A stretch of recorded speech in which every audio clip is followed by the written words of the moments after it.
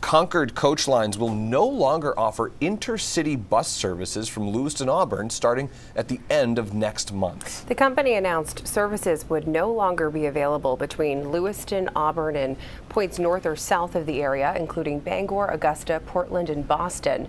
According to the website, this change affects operations from Bates College, the Great Falls Transportation Center, and the park and ride lot at exit 75. The Maine Department of Transportation is expected to announce a new contracted service between Auburn and Portland.